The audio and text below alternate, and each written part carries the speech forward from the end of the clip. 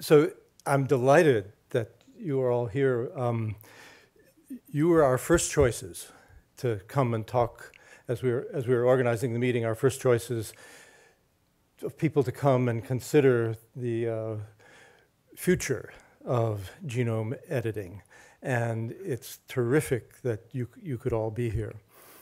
As an organizer, I'm really embarrassed to be giving the first talk, this opening talk.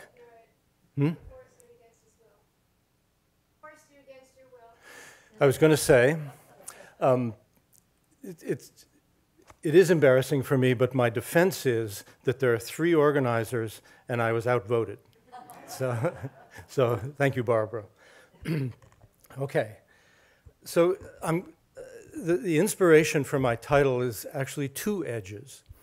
One edge is the end of my career. As many of you know, I closed my research lab about 1.5 years ago, and I'm still haunting the halls, but not doing research. And the other edge is sort of the edge that Alex Hunold is looking over. You know, it's the view into the uncertain future. Now, Alex, I'm sure, got to this point by climbing a very long vertical wall, and he's looking down full of confidence about the next time he has a wall to climb. But there's another approach to looking into the future, and that's illustrated by this young man who is taking a more cautious approach and probably isn't quite as optimistic about what he's going to see when he looks over the edge. But we're here today to talk about where we are and to look over that edge and see what the future holds.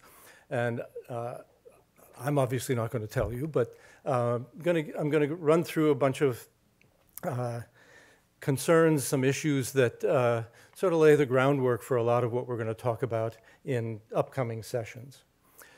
So I'm going to start with a timeline of genome modification. And as it says, this is not to scale. I'm just going to hit a few high points. So nature's been editing genomes for a really long time by amplifying genetic features that are adaptive in whatever environment an organism might find itself in. So nature has been editing genomes long before we thought about it at all. Humans became involved with the development of agriculture. And in this situation, people were directing the evolutionary trajectory of genomes by doing selective breeding for traits that were beneficial in whatever their situation happened to be. The selective breeding became more rational with the discovery of the rules and the processes of genetics, so that people could look more deeply into how to do this selective breeding. But all of these processes were based on natural variations. Whatever happened to be out there, if you could corral them and bring them together, that was your library of capabilities. In the first half of the 20th century, H.J. Muller and Charlotte Auerbach showed that you could accelerate the rate of variation. Muller by radiation, treating organisms with radiation, and Charlotte Auerbach using chemical mutagens. So things were going faster, but they were still random.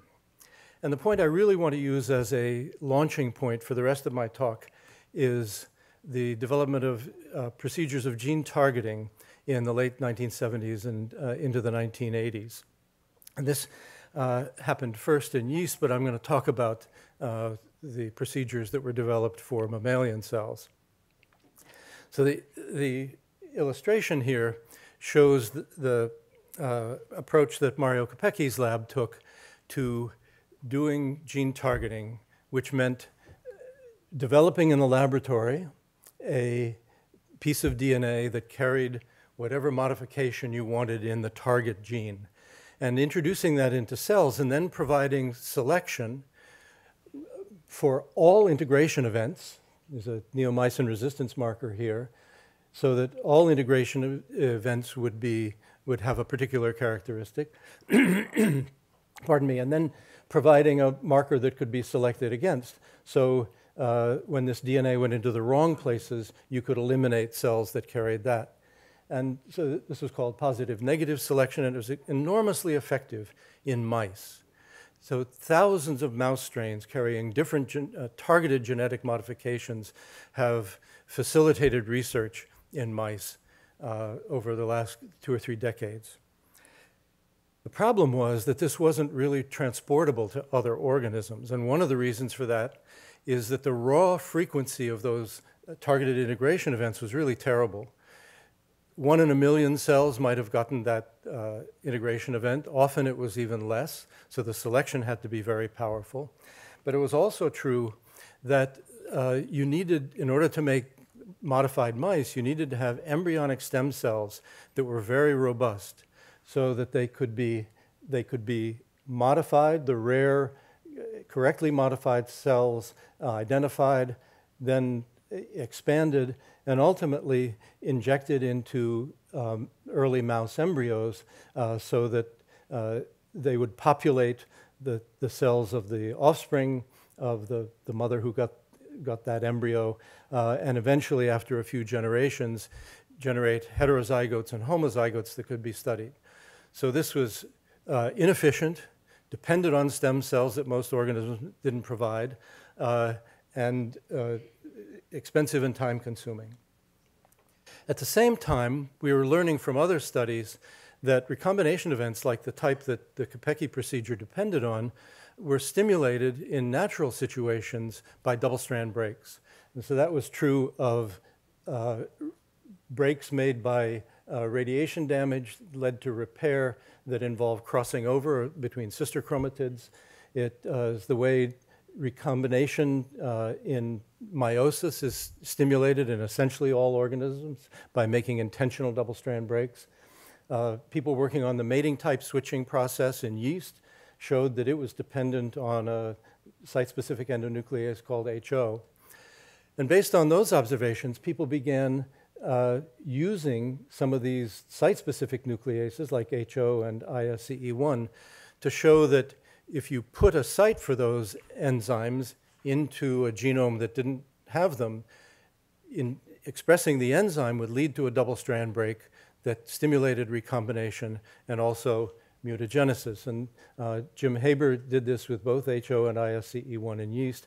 Maria Jason, 25 years ago, began publishing a series of very influential experiments showing that ISCE1 had this effect in mammalian cells. So what we knew at that point was that just hoping wasn't a very efficient way of getting these gene targeting processes to go, but making a double-strand break in the target was efficient. So this is not perhaps surprising in retrospect. A double-strand break is potentially lethal damage in a cell. One of the repair processes that cells use to repair those breaks is homology-dependent repair. So it actually made a certain amount of sense. But what we learned was that if we were going to really make gene targeting work effectively, we needed to have a method of making targeted double-strand breaks that was both efficient and flexible so that we could choose the targets. Well, humans are pretty good at making tools by repurposing elements of the world they find around them. Just to keep things light, I want to illustrate how rocks and shells and hides were repurposed to make early human tools. And these are the tools we have today for genome modifications. Fyodor mentioned the early zinc finger nucleases, the DNA binding domain linked to cleavage domain. The TAL domains, when they were discovered, were linked to these same nuclease domains to direct cleavage. And now, of course, we're working with largely, though not exclusively, with the CRISPR tools. With a slightly different format, I want to say something about where those tools came from. The zinc fingers that allow site-specific binding of the zinc finger nucleases came initially from studies of eukaryotic transcription factors. There are modules that recognize approximately 3 bases at a time, and several of them together will recognize longer targets. They're linked to a cleavage domain from a bacterial restriction enzyme, needs to dimerize, but it took studies on eukaryotic transcription and bacterial restriction enzymes to lay out the components that are what make up the zinc finger nucleases. The more amenable DNA binding domains in talons came from bacterial proteins that are injected by pathogenic bacteria into the host plant cell to regulate plant genes. So again, transcription factor, it's a bacterial / eukaryotic transcription factor. And of course, the CRISPR tools came from studies initially of just odd genomic constructions, and eventually the identification of these elements as a system of bacterial immunity. So none of these tools that we now use and rely on was developed by saying, I'm going to go out there and find a genome editing tool. They all came from just learning how the world works and finding components that could be repurposed in this way. So I think we're all familiar with the fact that CRISPR has taken over due to really 2 major things. One is that there's only one constant protein needed. You don't have to re-engineer a protein or 2 proteins when you're targeting a new sequence, and the simplicity of recognition by Watson-Crick base pairing. But even the marvelous CRISPR tools only make a double-strand break. Fortunately, it's a targeted double-strand break. But everything that happens after that depends on the DNA repair capabilities of the cells in which that break occurred. And as I've been talking about, one of the modes of repair is homology-dependent and stimulates the type of sequence replacement that Kopecky was working with in mice. And the other process, the other general class of processes, we call non-homologous end joining, and it's sometimes inaccurate. And when it is inaccurate, the cell creates small insertions and deletions, sometimes large insertions and deletions, specifically at the target site, so targeted mutations result. There are 2 problems with this scheme as far as most of the goals of editing are concerned. One is that in almost all higher cells, end joining is more efficient than homology-dependent repair, and we have essentially no control over what mutations are made by non-homologous end joining. Nonetheless, lots and lots of organisms have been successfully edited using these tools. And you can see I gave up a little while ago trying to keep a list of all the organisms. I think the IGI actually has a list on its website. But you can sort of look for your favorite organism in the list. There are pathogens, vectors for pathogens, organisms we eat. There's nothing about making a break and having it repaired that's organism specific. Almost all organisms repair breaks in about the same way. I'm not going to spend any time on this, but we also have seen recently modifications of the basic double-strand break approach to making use of the recognition capabilities of the CRISPR system. And this is just to mention briefly base editing, where the recognition capabilities of the Cas9 protein and the guide RNA are made use of to make specific base modifications. So the Cas9 protein is linked to a deaminase, a cytosine deaminase or an adenosine deaminase in another case. And this has proved very effective in some circumstances, but I want to point out that in this cytosine deaminase in particular, its effectiveness required a deep understanding of how cells repair base mismatches, because there's one thing that's illustrated here and one that's not. To make this really effective, this version of Cas9 had to cut one strand, but not both.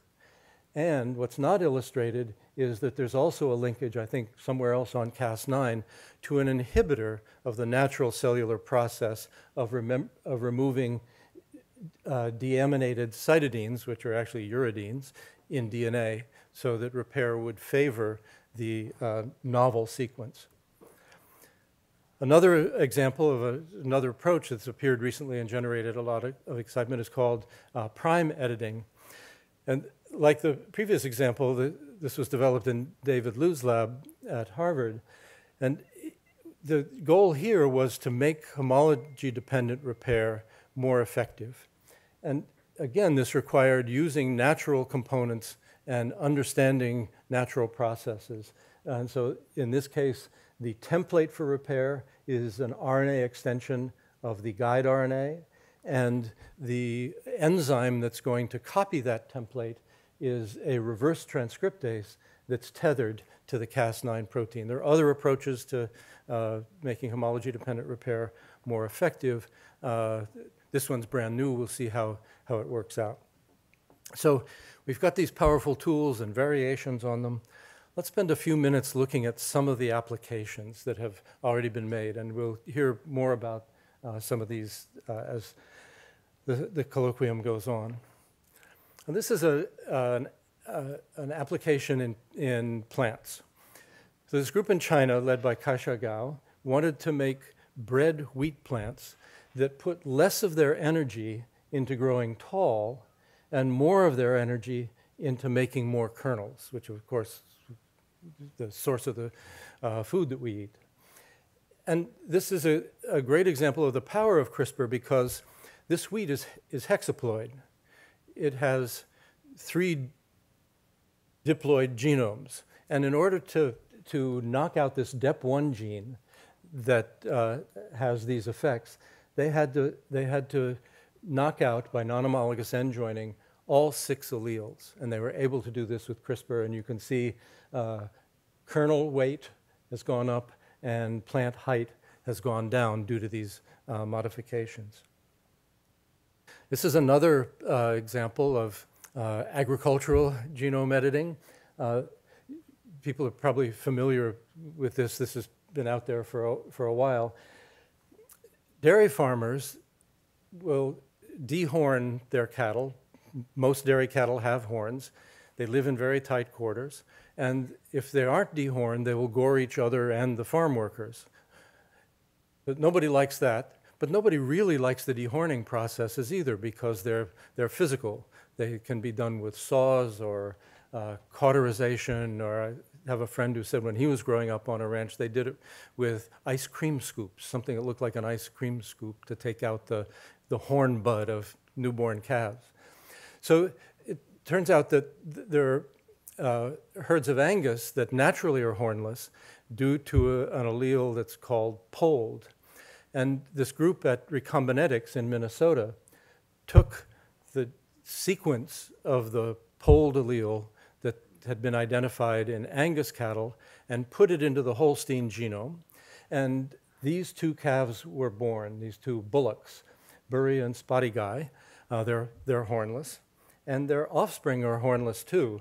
I was up at Davis in July visiting.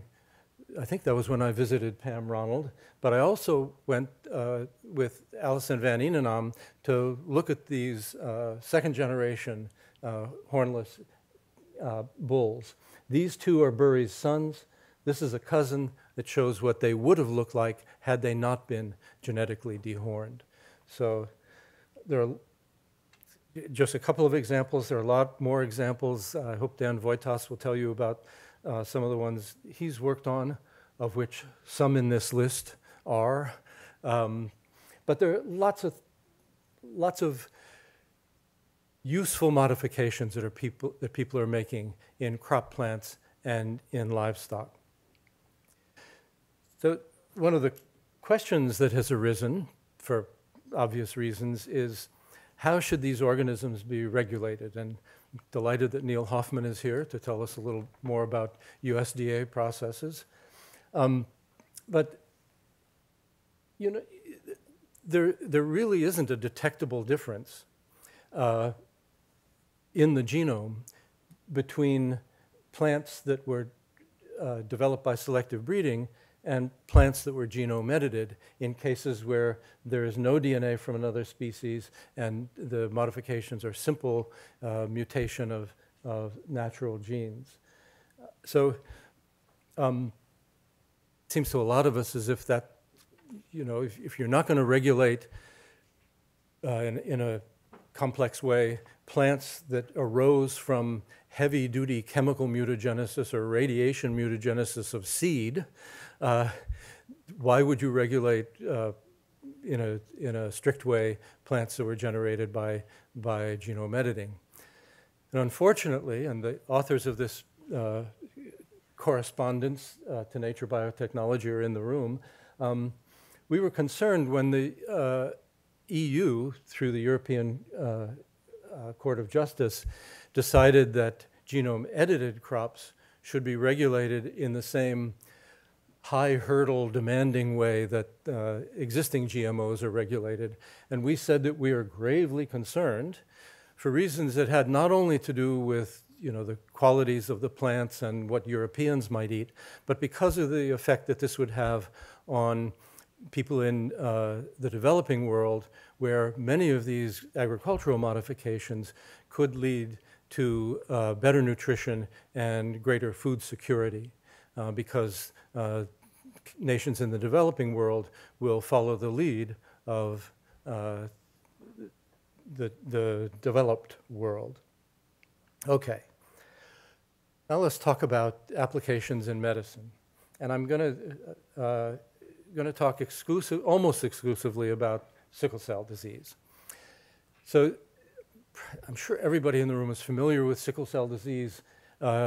It's due to a single mutation in the gene for the beta chain of hemoglobin. People who inherit two mutant copies of the gene have symptoms that are due to clogging of the small blood vessels by these sickle-shaped red blood cells, and they suffer from acute and chronic pain and organ damage. And there's no easy treatment for this, no good symptomatic treatment. If things are really bad, they get bone marrow transplants. But it's an obvious target for genetic modification. And there are three styles of modification for sickle cell disease that are in development, a couple of them all the way into people already. One is to add a good beta globin gene on a lentiviral vector, and this is called lentiglobin by the people who developed it. Another is to induce re-expression of the beta-like chain that's normally expressed only in fetal development. And the third, which is lagging a bit behind, is to make a direct correction of the mutation in the beta globin gene. And I want to make a couple of distinctions with this slide. One is that all of these therapies are somatic therapies. They're therapies that are directed at people who are already here. And the sickle cell therapies are based on what's referred to as ex vivo manipulations, where cells are taken from a patient, modified in the laboratory, and then infused back into the same patient from which they came. And this works really well for cells, for situations where there are stem or precursor cells that can be modified and then used to reconstitute the hematopoietic system. There are also therapies being developed, including for sickle cell disease, that are based on in vivo therapies where something has to be delivered straight into the body. And I haven't seen Eric Olson yet, but I believe when he's here, he will tell us about a therapy that he's been developing for in vivo delivery. So the first two of those sickle cell therapies already have some results to talk about. This is a young woman who appeared on 60 Minutes back in March, and I've given you the URL so you can go watch this segment on 60 Minutes. I don't know whether we're planning to publish the slides, but you can ask me for it if we don't. So Janelle Stevenson had cells extracted from her bone marrow, treated in the laboratory with the lentiviral vector with a good beta globin gene on it. They were, I guess, expanded somewhat, and here they are in a little bag, just about to be reinfused into Janelle. So, so that was done in November 2017. By the time the 60 Minutes episode was filmed, she was doing quite well. This woman, Victoria Gray, got the second style of therapy. So this is a picture of her, and she's being followed by NPR, and there are a couple of links here. She's packing up after having her treatment and then living in a motel room or whatever in Nashville. Is it Nashville? Memphis? Nashville. So she could be monitored after the infusion of her cells. And in her case, the goal was to re-express the fetal version of the beta chain. So normally during human development, there's an embryonic form called epsilon in the beta family. Then the gamma chains come on. They disappear after birth, and beta dominates. But if beta is bad, it had been shown through some natural mutants that re-expression of gamma was very effective. So that's what happened to her.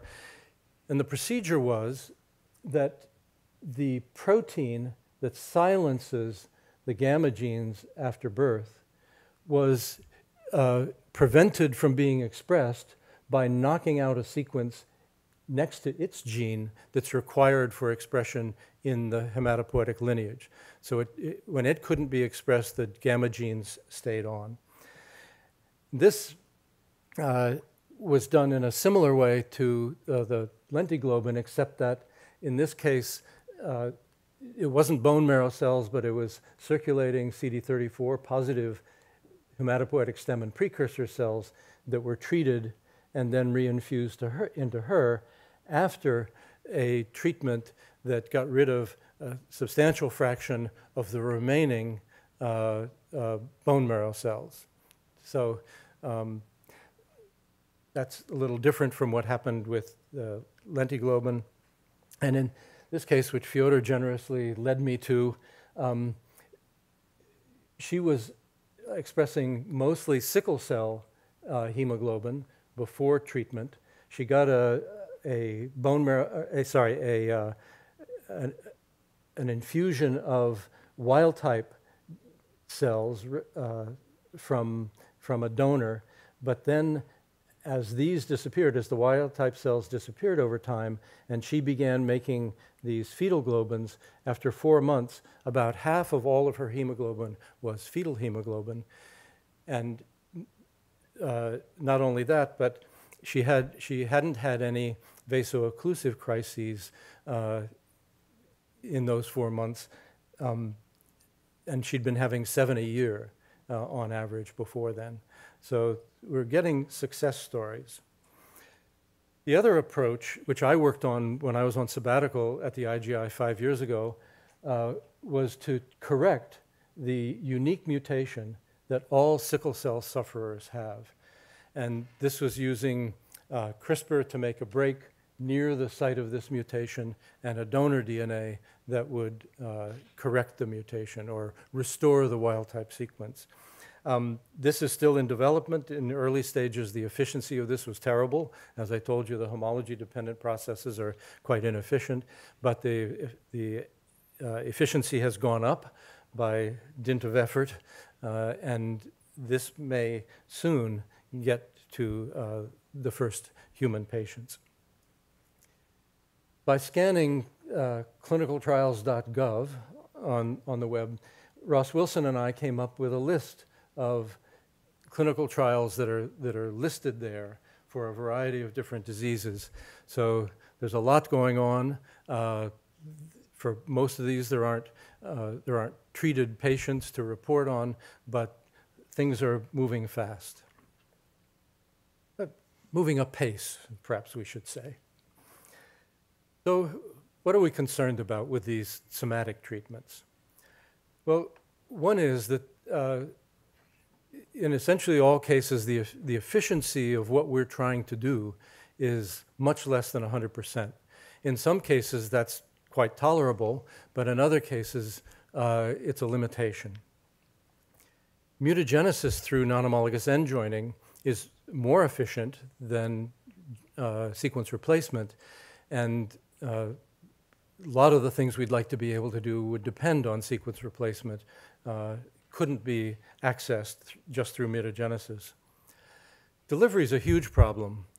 With these diseases of circulating cells, we have access to hematopoietic stem cells that can be manipulated ex vivo and restored, but lots of tissues and cell types that we'd like to manipulate don't have stem cells that we know about, and so in vivo approaches are going to have to be used. Safety is an issue. The off-target effects, I would say, are not as big an issue as a lot of people think they are. We have kind of a lot of ways to both assess and minimize them.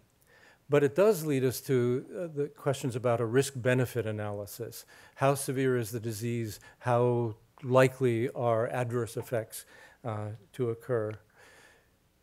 How do you get truly informed consent from patients who don't have any background in genetics? You can explain it to them until you're blue in the face. What do they get? What conditions are we going to develop therapies for? Are we going to go for common ones? Well, these are expensive therapies. If you go for common ones, the aggregate cost is going to be really high. If you go for rare ones, the individual cost is likely to be very high. And what are you trying to do eventually? Are there alternative treatments? I think one of the reasons that Sangamo didn't continue developing the knockout of CCR5 that they began was because of the financial considerations. The antiretroviral drugs were already doing a very good job, and Sangamo would have to not only go through a long process of demonstrating the efficacy of their therapy, but they'd have to compete in the marketplace with the antiretrovirals. Cost, I mentioned before. Will insurance cover these costs? They've been covering costs of some of the other molecular therapies that have been rolled out, for example, for spinal muscular atrophy, but how long will they continue doing that? Will only the wealthy be able to benefit from these treatments? How do we distribute these treatments to the people who need them the most? And there are people in the room who are very interested in this, and we'll have more discussion of it, and how will they be regulated. So let me just drop back one line and talk about distribution. So when I was working on the sickle cell project, I was in Oakland, California, way up here someplace, Berkeley. And there are lots of sickle cell sufferers in Oakland and Berkeley. The estimate is there are 100,000 sickle cell sufferers in the US, homozygotes. But the vast majority of people who suffer from sickle cell disease are in tropical regions of Africa and Asia. And there's no conceivable way we could get the current versions of those somatic therapies to those people. So this is a goal. All right, so the somatic therapies are moving along, everything looks good. Then somebody threw a hand grenade. You're all aware that just over a year ago, word came out of the CRISPR babies that had been generated by He Jiankei in China. The newspapers and the scientific news organizations were full of this. This is a couple of shots from the Second International Summit that this all happened at. So this was happening in Hong Kong. These are the press here in the room. They were shuttled over onto one side of the room, but there were dozens and dozens of them clicking shutters madly and had to be silenced by the moderator of the session. And here's He Jiankei giving a presentation. This slide is particularly interesting, and Kathy Neocon and I were talking about this earlier this morning because it doesn't show what he says it does. So germline editing. Turns out that germline editing is much simpler than, at least procedurally, than somatic editing. This is a diagram of a normal in vitro fertilization process. So mom is given follicle stimulating hormone to induce superovulation. Those eggs are retrieved from the ovary and put into a culture dish, some vessel. Fertilized with sperm provided by dad. They're allowed to grow for a little while in the laboratory just to make sure that development is going okay, usually up to the blastocyst stage, and then they're implanted back into mom. So that's normal in vitro fertilization used for many years as a fertility treatment. To put editing into the mix, all you really have to do is introduce CRISPR or one of the other reagents into these eggs just after fertilization or concomitant with fertilization. Whatever modifications are going to be made, you can grow the embryos up for a while, do a little pre-implantation genetic diagnosis to make sure that things are going okay. You have limited ability to do that, but you do what you can, and then implant into mom. And this is what J.K. He ostensibly did. And it's, as you can see, it's a very simple procedure. And Kathy Neocon is going to talk later about some of the things that are actually happening at this stage. Doing an injection, this is one of Kathy's slides that was borrowed by Science a couple of years ago. The human embryo injections are fairly straightforward to do. And even before the J.K. He fiasco, people knew that this was coming. There were reports of embryo editing that hadn't led to a pregnancy. And so people began stating a position, stating what they thought ought to happen in the case of germline editing. And there's one opinion that was published in 2015 saying, take a prudent path forward. It actually said there's no justification for doing it currently, but if you're going to go forward, be real cautious about it. There was another piece that was published just about the same time expressing the opinion of some people we know that the germline should never be edited because there would always be alternatives that were as good and not as dangerous. The National Academies set up a committee to produce a report that came out in 2017 to look into this. And what they did was they said, well, if this ever comes to pass, it has to have the following characteristics, germline editing in humans. It should be restricted to serious diseases or conditions that have a very clear genetic cause. This would be in situations where there are not good alternatives, and there should be a very thorough risk benefit analysis to go with it. And then, as now, it was difficult to see what conditions and what conditions, genetic conditions, would be able to meet all these criteria. The J.K. He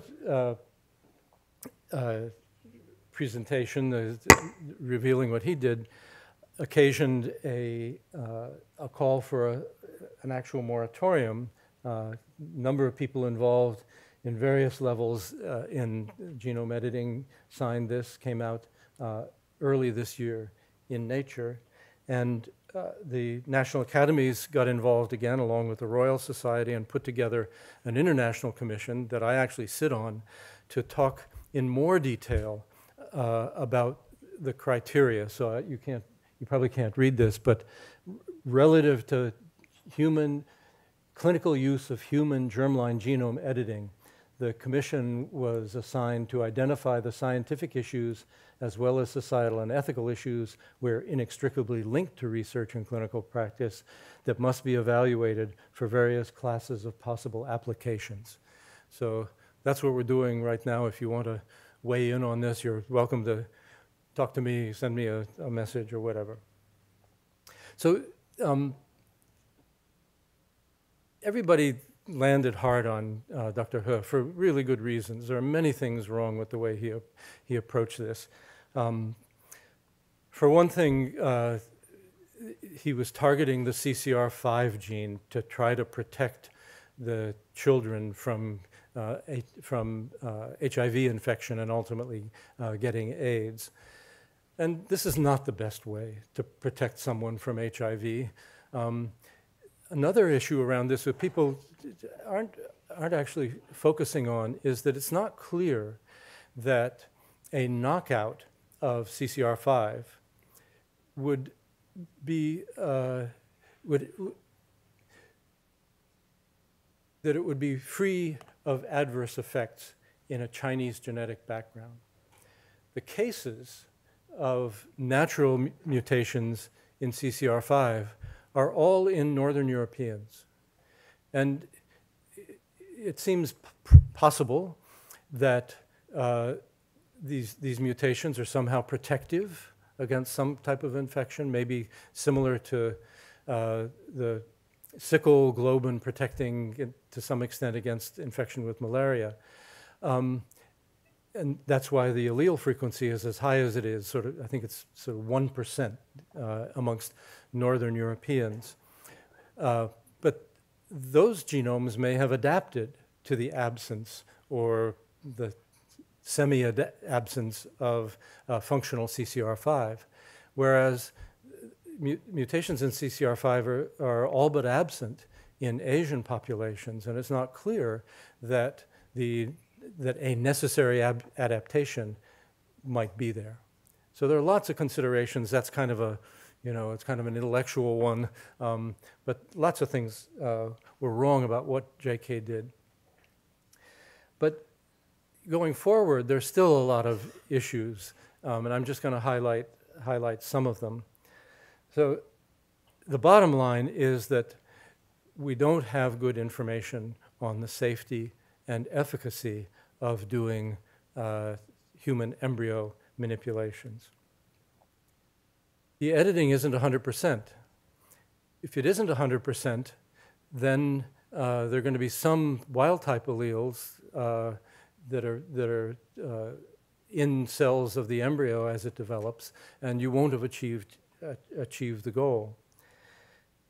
If the editing is effective, but it continues beyond the stage where there are just two genomes in the cell, you may get situations where in the embryo, some cells have one modification, some have another, some have a modification, another doesn't, and you have mosaics, and it's very difficult to predict what the effect will be on mosaic humans that are born after these manipulations.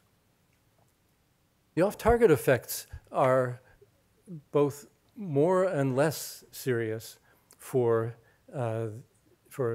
embryos. more serious because any off-target modification that's made is going to have the potential of affecting every stage of development of that person. In somatic treatments, we're looking at one person already grown. You know, if a particular secondary target was necessary during embryonic development only, then modifying that target somatically is not going to have an effect. But here, the entire range of human development is at risk. On the plus side, there are many, many fewer genomes at risk in the treatment event than is true for somatic treatments. So if you're doing a somatic treatment, you've got a lot of cells that you're treating at the same time.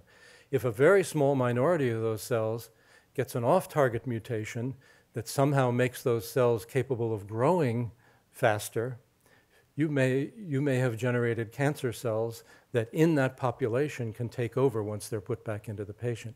That happened in the early ex-SCID trials in London and Paris around the turn of the century. Some off-target integrations that were very rare in the population ended up producing a leukemia in some of those patients, a minority of those patients.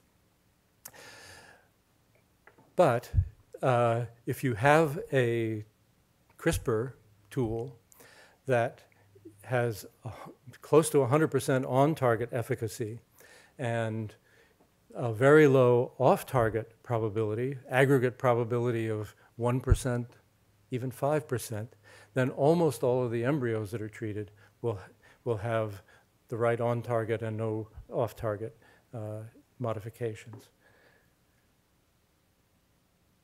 On-target modifications are a huge issue, particularly in cases where what you want to do is to have a homology-dependent restoration event, because the non-homologous end joining is active in embryos, as shown by a number of different groups.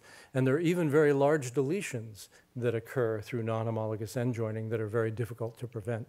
So in some ways, the on-target issues are more substantial than the off-target issues in embryos.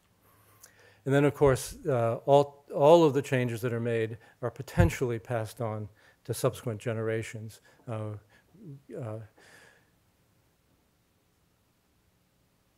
So it's not going to have, if that being said,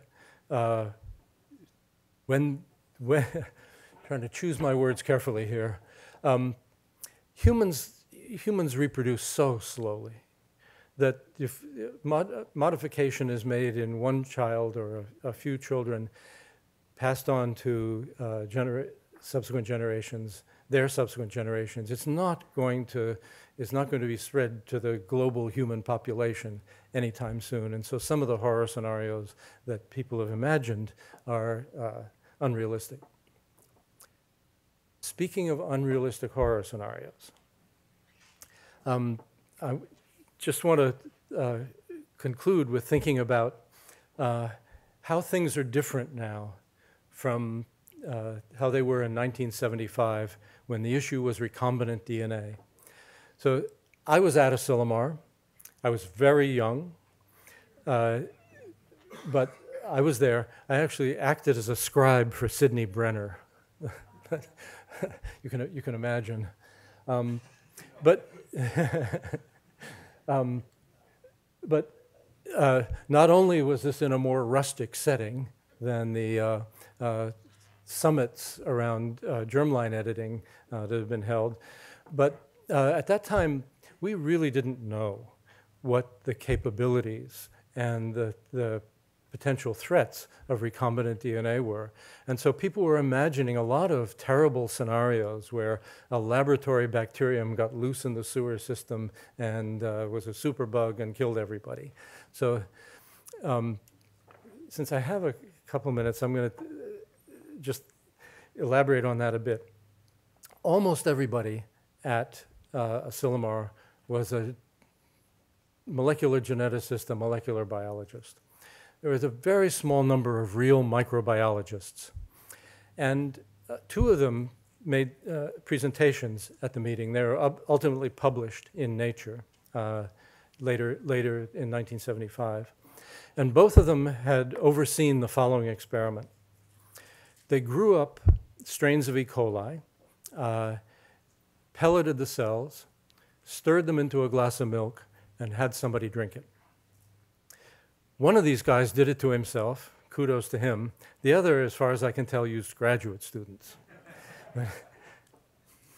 Not a surprise, right? But then what they did was they monitored the stools of these people over a period of time because the laboratory bacteria were somehow marked either with a resistance marker or an epitope that could be identified with an antibody. And what they saw in all cases was that the marked bacteria could be identified in the stools for the first few days after ingestion, but were gone within a week or less. And what these guys were saying to us, this being 1975, was, I don't know what you're smoking, but you guys can't accidentally create a dangerous pathogen out of a wimpy laboratory strain. So today, we're not in that situation. We have a much clearer idea of what we can do and what we might do wrong with the tools that we have now. The future for recombinant DNA turned out to be very bright, supported research, supported medical and agricultural applications without any of the horror scenarios coming to pass. Today, we have a little bit easier time projecting at least a little way into the future what will happen. So will we in the near future enter the Elysian fields, the final resting place of the heroic and the virtuous? Or will we lead ourselves into a Boschian version of hell, full of eternal pain and suffering? Well, my crystal ball is very cloudy. Hope some of you will be able to see a little deeper into the future than I can, but I'm really looking forward to the rest of what's going to go on over today and tomorrow, and thanks very much.